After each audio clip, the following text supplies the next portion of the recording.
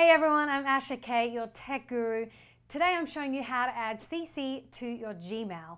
You may have seen the term CC when you're composing an email, and it actually stands for carbon copy. The term actually comes from way back in the day before computers were around. Secretaries, for instance, would be typing on a typewriter and they would use carbon paper, and if they pressed hard enough on the keys, they could make more than one copy, distribute it to more people. So the idea still applies, but this time it's online on your Gmail.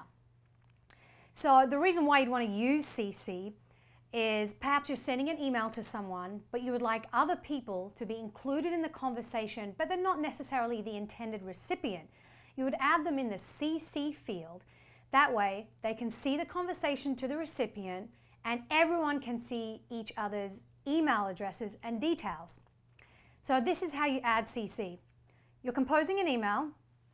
As you can see, I've got my intended recipient. Underneath that, you're going to see Add CC and Add BCC. Click on the Add CC or carbon copy. Type in as many contacts as you would like.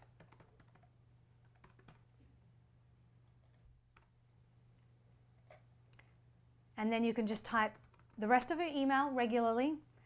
And then when you send, it's going to send it to both people, the recipient and whoever is in the CC field. Really easy. There you go. That is how you use CC or carbon copy in your Gmail. I'm Asha K. I will see you next time. If you have a request, send it to requests@mahalo.com.